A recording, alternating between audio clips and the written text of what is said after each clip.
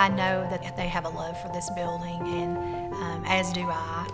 I'm excited to see them just continue to carry out their vision.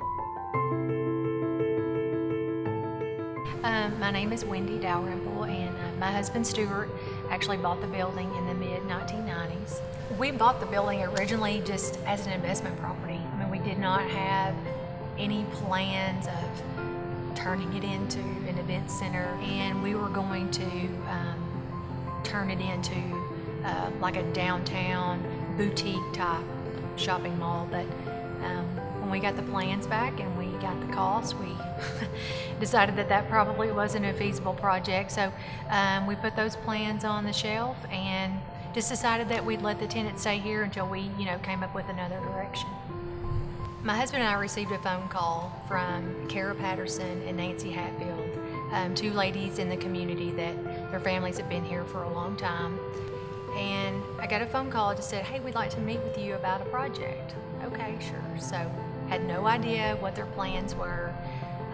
We met with them and they said, "We would love to see that space downtown turned into an event center." We sat and listened to them, and then we kind of went on about our business. Well, I just kind of got to thinking about the possibility of actually turning this space into an events venue. And so I began to talk to my husband about the possibility of executing that plan. And he thought I was crazy, but the more we talked about it, I just was convinced that this was something that we could do. So we just dove in and decided to pull it off. And thanks to Miss Patterson and Miss Hatfield, Robbins Sanford's here today.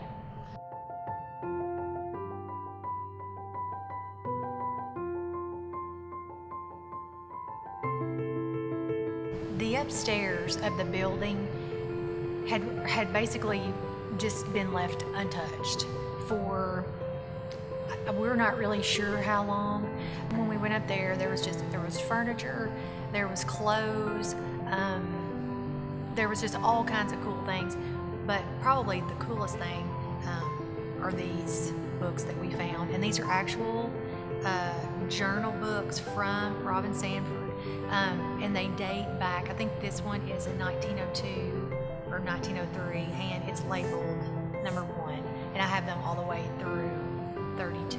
They're in fabulous shape. Fortunately, there are no leaks upstairs, and so they're beautiful, just really pieces of art. This actually has corduroy like fabric on the front of it, and they're all leather-bound books. And actually, I was going through the books and found my great-grandfather's name, and here he had an account with Robbins Sanford, and so I was able to see some of his transactions, so that was really cool. What I'd like to see happen with Robbins Sanford in the future is really just Matt and Shelley continuing to do what they're doing. I know that they have a love for this building, and as do I, and I'm so excited to see their new offices upstairs, and how they're just bringing life to downtown and continuing to run the Robbins Sanford as an events venue.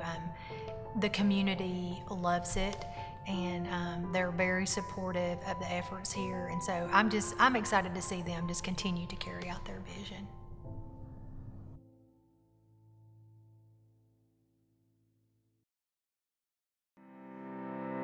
So we have successfully taken care of the structural wooden beam with the termite damage, and now the crew is building a staircase to get us access to the top level. And there we're going to start the real renovation process. First order of business is to lift up the 108-year-old wood slat floors. We're going to take real good care of those because we're planning on using them on walls and ceilings, so it's about to get exciting.